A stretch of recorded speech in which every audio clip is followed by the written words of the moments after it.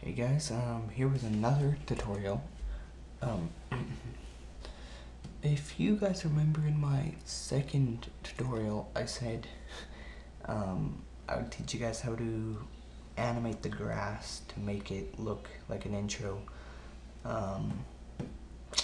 Yeah, I couldn't have put that off for a long time, and I'm going to show you how to do it now as quick as I can, because I don't want to make these really long. Make a sphere, resize it to whatever size you want it to be. And then I'm going to change the segments to 50 on the X and 50 on the Y. Or 50 on the X and 50 on the Z. Keep Y 1, doesn't really matter. And then we're going to make it editable by clicking C or the editable button over here on the left hand side of our screen. Change the polygon mode so we can choose polygons. And whatever live selection tool you want, come to the top and just select the top ones. Make sure only visible elements is selected, or else you'll select everything. And then after that is done, go into I think it's under simulation, hair object fur. I'm going to change the count to 50,000. Alright, and we're going to just lower down the length to like 10 for now, I guess. Preparing. Alright. I'm just going to change the color so it's green and green. Alright, so with this technique that I showed you before, color, thickness, frizzle, you can add some frizzle, and I think the frizzle will be good. Alright, but this kind of makes it look a little more like grass.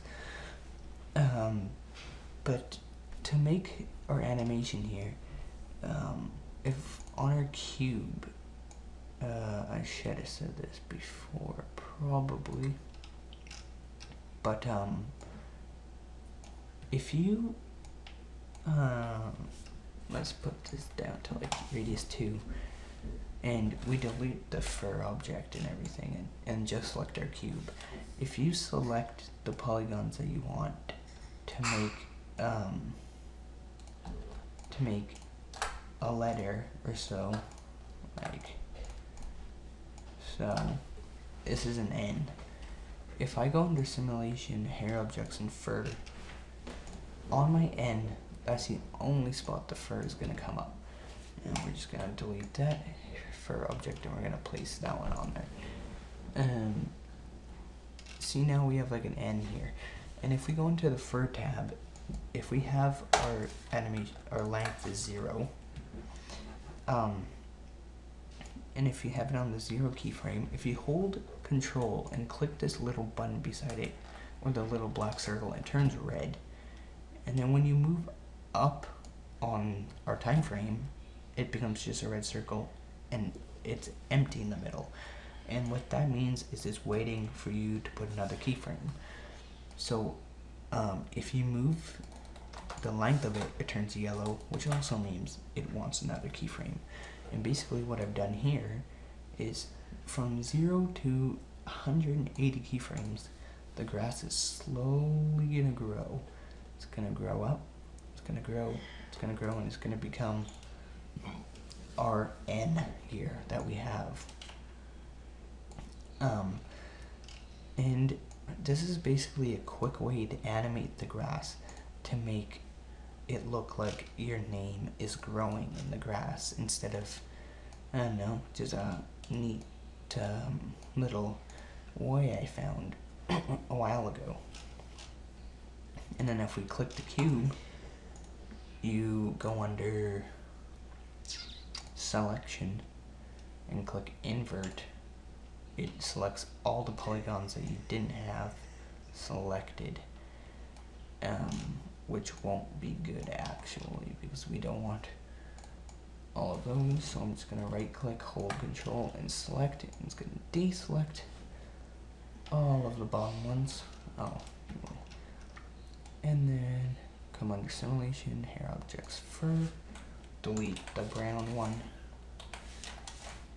Yes, and drag and drop our fur object on there, and we can add some 75,000, and lower it down to like 5. Randomize, we can put like 5 degrees and 5, and it's gonna take a little while to render out here because it has to prepare the hair before it renders. But yeah, I know it kind of looks really shitty because I don't have a lot of hair objects.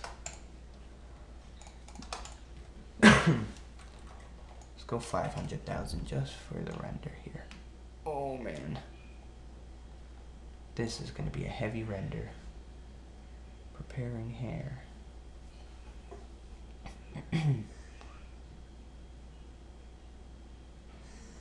10 seconds, we're still preparing the hair. Here we go on our second pass for rendering hair.